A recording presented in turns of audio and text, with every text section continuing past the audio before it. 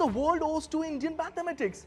Well, without India, there wouldn't be any zero. And without zero, there wouldn't be no modern mathematics, no computers, and no digital world as we know it.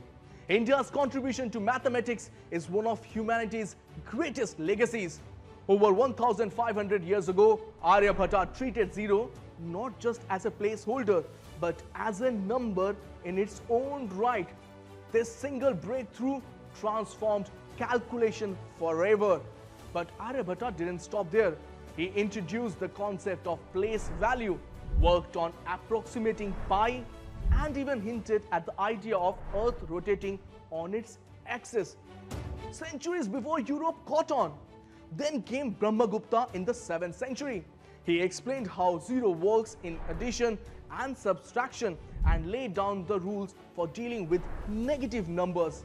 His insight formed the basis of modern arithmetic. Bhaskara II in the 12th century took it further. His work on algebra, trigonometry, and calculus influenced scholars across the world. In fact, when these texts were later translated into Arabic and Latin, they helped ignite the mathematical revolution in the Middle East and Europe. Even the word algorithm has roots linked to India.